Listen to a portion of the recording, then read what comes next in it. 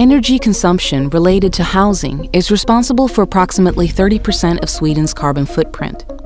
Energy efficiency, transition to renewable energy, new design and building standards, and awareness raising are examples of how Swedish municipalities work to reduce the housing sector's impact on the climate.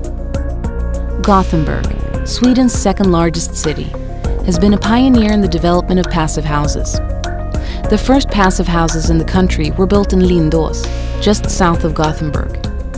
Hamnhuset, with its 115 apartments, heated almost exclusively using surplus heat from electric equipment and the residents' own bodies, as well as from the sun, is one way forward in terms of innovative housing construction.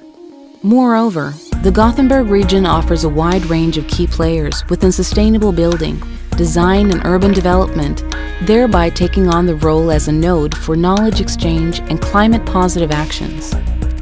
The city of Stockholm, with its projects in large urban regeneration, as well as new development, is leading the way towards a low-carbon city.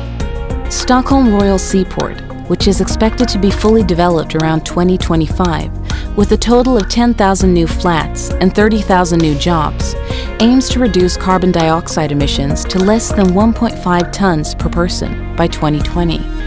The area will be a fossil fuel-free city district by 2030.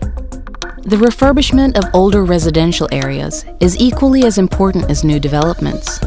In Europe, 1/3 of the building stock is from the 1960s or 1970s, with poor energy standards and an urgent need of refurbishment.